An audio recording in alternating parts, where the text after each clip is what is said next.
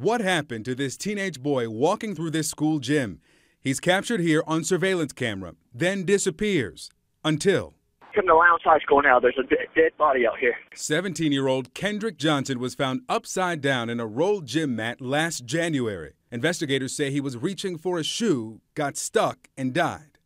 We have found nothing to indicate this was anything other than just a tragic accident. You could tell he was beaten.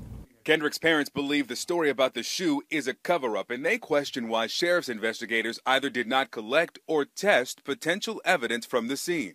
Got some questions about the Kendrick Johnson case. I'm not going to discuss that with you. Why not, sir? Because our case is closed.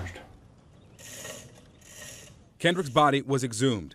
His parents paid for an independent autopsy, and the pathologist found evidence of apparent non-accidental blunt force trauma to the neck. But it's also what the pathologist did not find that shocked the family.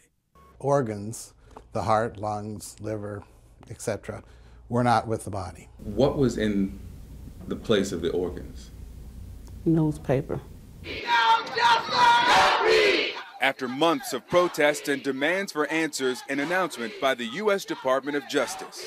I am of the opinion that a sufficient basis exists for my office to conduct a formal review of the facts and investigation surrounding the death of Kendrick Johnson. No matter who you are, how much money your parents have, the color of your skin, everyone deserves justice. Everyone. Well, Victor Blackwell joins me now from Atlanta. So Kendrick Johnson's family exhumed their son's body, trying to get some answers about his death, only learned his organs were missing. I don't understand how the state investigation doesn't offer any explanations. I mean, somebody removed this young man's organs. Somebody's lying. Well, they said that there was an investigation. You'll remember that we reported on this show back in early October that when Kendrick Johnson's body was exhumed for that second autopsy, his organs were not with the body, and that started this investigation 3 months ago. And I want to remind people which each side says. The Georgia Bureau of Investigation, which did the first autopsy, says they put the organs back into Kendrick Johnson's body, closed the body, sent it to Harrington Funeral Home. The funeral home says the organs never came with the body, but they take it a step further. The funeral home says that GBI, Georgia Bureau of Investigation, discarded the organs because they were destroyed through some natural process that Harrington still has not explained. But late today, we now have a copy of this letter that was sent to the Johnsons. It's from the Funeral Services Board. Only CNN has it. And I want to read just the line in the conclusion here. The board has exhausted all available investigative avenues at its disposal, and no determination could be made whether the organs were transferred to the funeral establishment with the body. There was this 3-month investigation, which by law is secret and behind closed doors. They just, at the end of the investigation, come out with what the decision is, and in this case, no action. Well, I mean, the body was also stuffed with newspaper. So, I mean, again, somebody's lying. Either somebody who did the original autopsy didn't include the organs in the body, or if someone at the funeral home did something with the organs and stuffed it with newspaper. I mean, somebody's not telling the truth.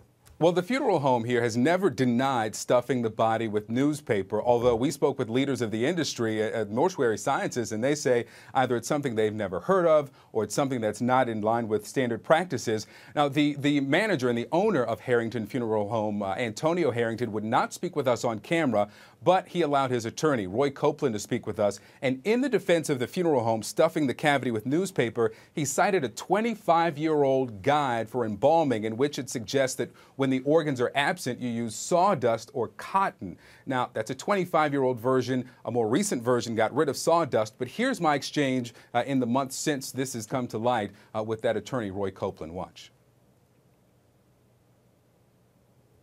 I'm told we don't have that exchange. So let me tell you what he said, though, because I have it here. Again, the book says either cotton or sawdust, and I highlight that newspaper is not one of them. He says it's absolutely not one of them, nor is it precluded as one type of foreign substance that may be introduced into a body for purposes of building up for display. Essentially, it doesn't say we can't use newspaper.